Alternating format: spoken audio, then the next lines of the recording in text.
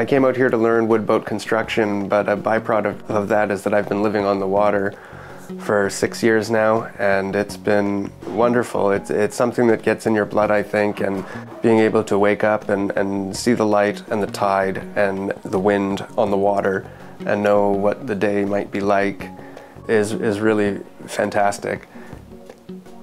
When I first met Cayley, she was extremely interested by alternative living and by tiny homes and different ideas like that. And I moved out west to learn about wooden boats.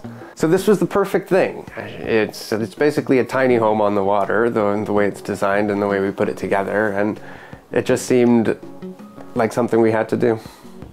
They built these boats here in Victoria for Expo '86.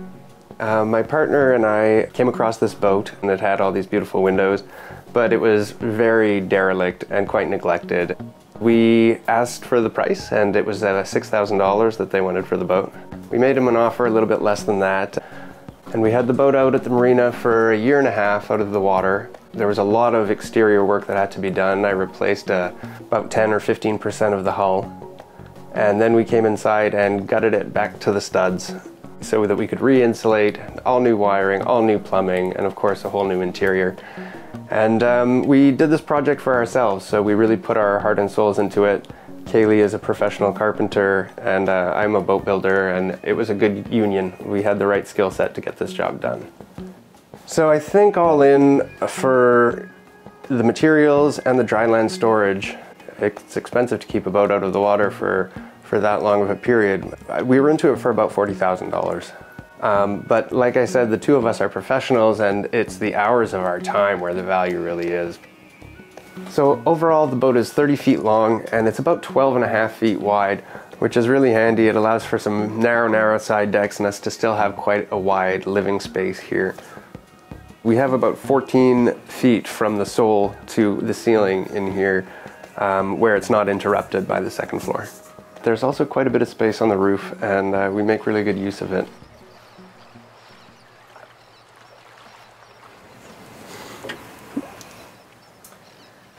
So I made this door out of fir and purple heart, and of course I was lucky enough to find this port light. So to port, right after you enter, we have the head here. We moved this wall back about 18 inches to give us some more room in here, and Cayley did a beautiful job. This is mostly her work inside here. This was a livestock watering tank that Cayley put a lot of hours into and made it into this beautiful little tub that we have here. And this is our composting head. It's a very standard model, and it's always worked well for us. There is space for a holding tank, and there was a holding tank on board, but it's something that we removed, and I've spent a lot of time on boats, and I don't think there's really a nice way of doing a holding tank on a boat. There's always a residual odor, and it's always like a high maintenance item, and that's another reason that we went for the composting head. So an interesting feature here is these drawers open up under the side deck, so they're a lot deeper than they appear to be from the outside. So again, just trying to maximize storage everywhere we can. So here we sort of had a weird little corner. We weren't quite sure what to do, but I think this chart table with some storage for shoes and stuff under here worked out well. And under here we have our battery banks. So here there's 4 6-volt batteries that power the whole place, and we also have our electrical panel, 120 and 12-volt DC on the same panel. And again, under here we had a little bit more storage space that was created when we put the stairs up. There were never stairs in this boat originally. But of course, you know, living here full time, going up and down a ladder all the time, it's very inconvenient, and this was a good addition. Behind the lower part of the staircase is our water heater and our water pump, and that back panel is removable to have access to those. In the galley here, we were lucky. This was the only straight run we had in the whole boat, basically, so we were able to use pre-manufactured cabinets here, and that saved us a lot of time. And again, here we have a little bump out into our 2x4 framing just to gain the maximum storage possible in a small space. These are all little details that Cayley learned from the tiny home movement. So here we have our refrigeration. We have a fridge and a freezer. Both of these are powered by 120, so as long as we're by the dock, it's not a problem. We have our propane stove and oven, 4 burners. This whole space under the foredeck is accessible through here, and it's quite a lot of storage. There's enough room here for quite a lot of supplies, and we would keep mostly food and provisions up there. Another thing we would keep here is wine.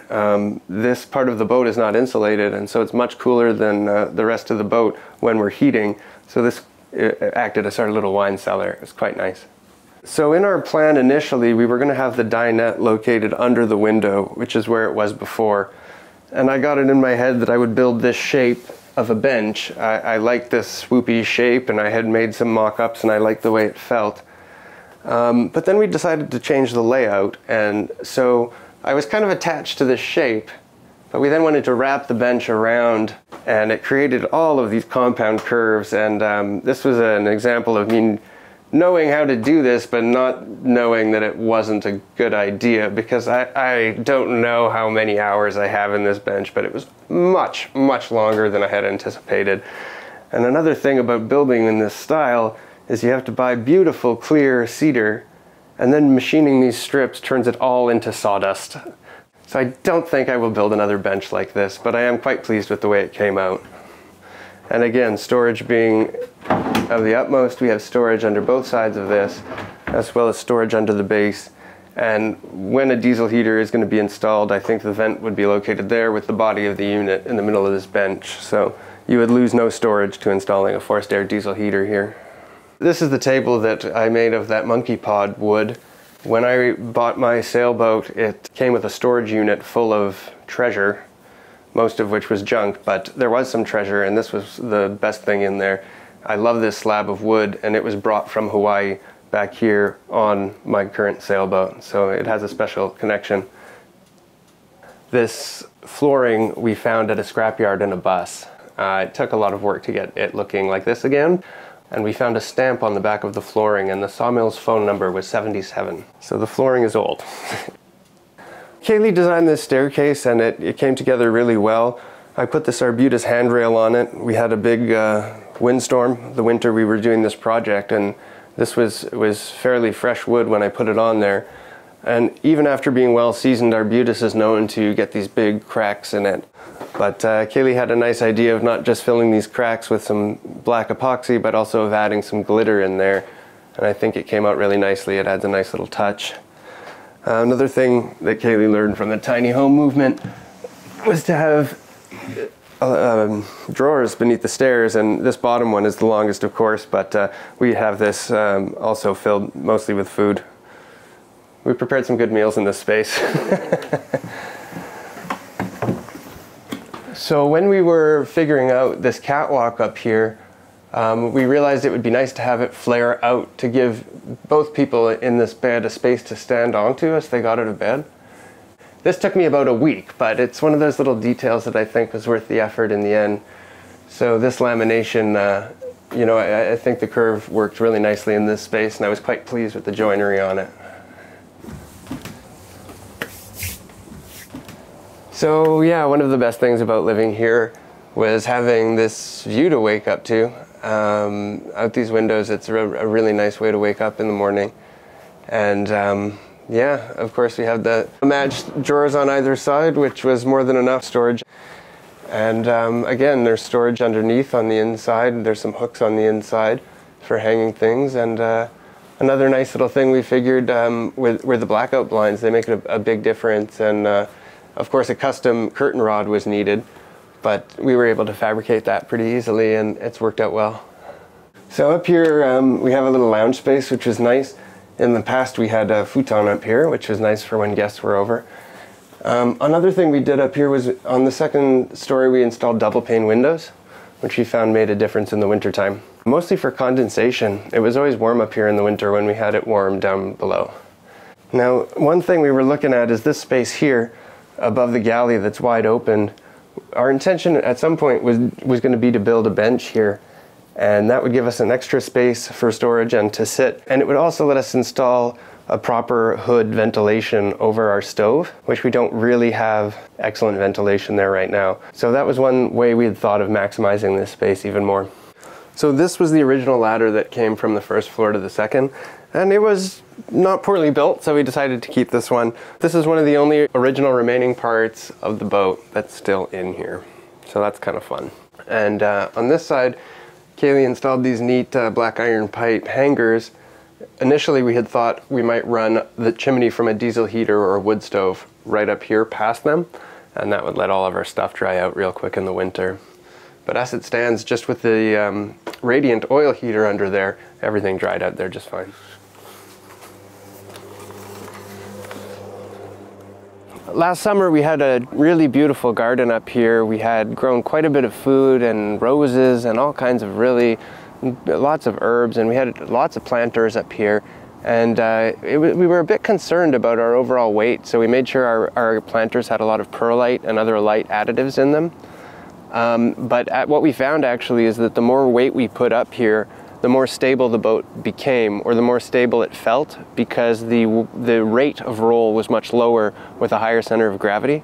We've had 8 or 10 people up here at a time, and it's never been a problem. It's a really nice space to entertain, and I wish you guys could have seen it with our lovely garden.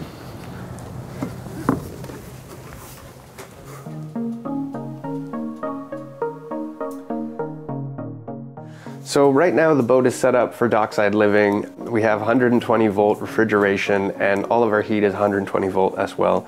There are batteries on board. They run our bilge pumps and all the other 12 volt lighting and things like that we have. The water tanks are quite interesting on this boat. It's a scow style hull. It has twin keelsons on the exterior, and each one of these keelsons is our water tanks, so they also serve a function as ballast. So because that's the lowest part of the boat is much more stable that way. And the tanks are fairly large. They hold approximately 140 gallons each. So the capacity for water, we found, both of us showering every day more or less, we had about a month of water on board. So we were very fortunate with finding moorage for this boat. We never really had an issue with it at all. Now I think that that's been so easy for this boat because it's an odd shape and size, and it can take up spaces that other boats cannot. See, while it's 12.5 feet wide, it only draws 2 feet of water. So typically a boat that's 12.5 feet wide draws at least 5 feet of water. So that means in any marina there's probably a spot that they can't sell to a typical 30-footer or 40-foot boat that this boat might fit into. So after our refit, everything that we completed in here had to be done to ABYC standards for a boat. So again, because this is sort of a weird in-between boat float home, what we were able to do was register it as a boat. So it has nav lights and it had power at the time, the things that it needed to be registered as a boat and insured as a boat. And so we were able to keep this in a place where a normal float home would not be allowed. And then when we brought it back down this way, float homes are allowed in this district, but to ensure it as a float home, we actually had to remove our motor. So it is nice to be able to switch back and forth like that if needs be.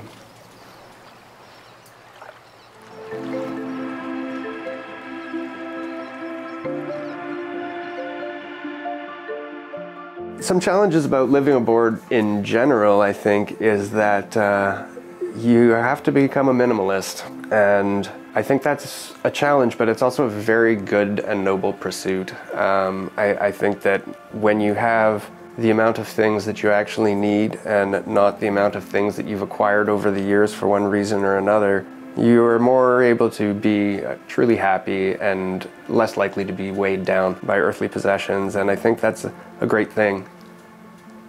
So one thing I really love about being a boat builder is we put our heart and our work into these objects, and then you let them go and they go off and they live a life, and they sail and they travel, and they are, you know, they're good to their owners and they weather the storm. And so it's time now for this houseboat to go on to the next place and for somebody else to enjoy it and for it to continue its life. So the houseboat Pax is for sale. And it is on the market now.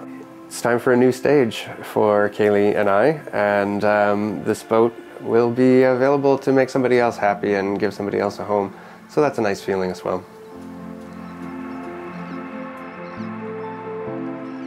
Subscribe to Exploring Alternatives, and please share this video if you liked it. You can also follow Jason on Instagram at Wood and Wind, and the link to the listing for his boat will also be in the description of the video. Thanks for watching.